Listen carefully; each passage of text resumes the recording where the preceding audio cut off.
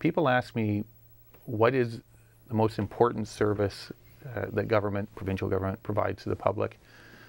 And you know, when you're a health minister, they frequently say health because that's what they think you expect them to say. Or when you're the justice minister, they talk about justice. Mm-hmm. It's education, because there are the other studies that draw similar linkages between education levels and health outcomes.